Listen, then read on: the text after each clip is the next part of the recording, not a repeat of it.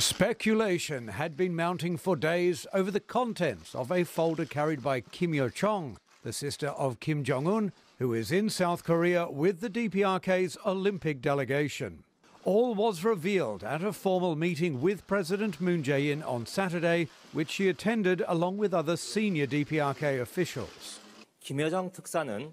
The Special Envoy Kim Yo-jong delivered a letter from Kim Jong-un, chairman of the State Affairs Commission, which contains his willingness to improve the inter-Korea relationship.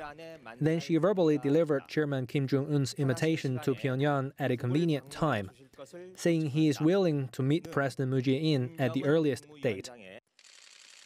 President Moon responded by saying the two Koreas should make it happen, though he told the delegation Pyongyang should also resume dialogue with Washington. Moon had already met with Kim Yo-jong and Kim Yong-nam at the Winter Olympic opening ceremony, though U.S. Vice President Mike Pence kept his eyes on the athletes.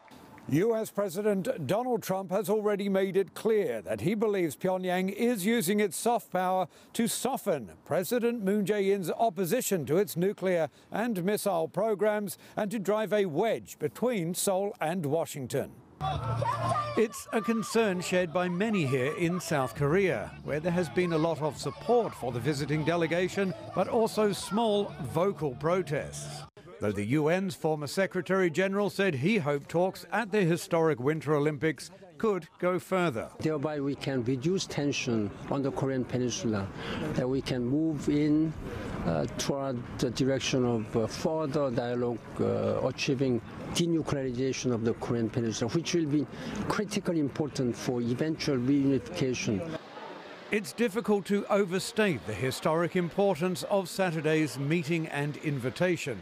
But most analysts say it's just as difficult to imagine how the feel-good mood at the Olympics might translate into more serious discussions in the short to medium term about denuclearizing the Korean peninsula. Barton, CGTN, Seoul.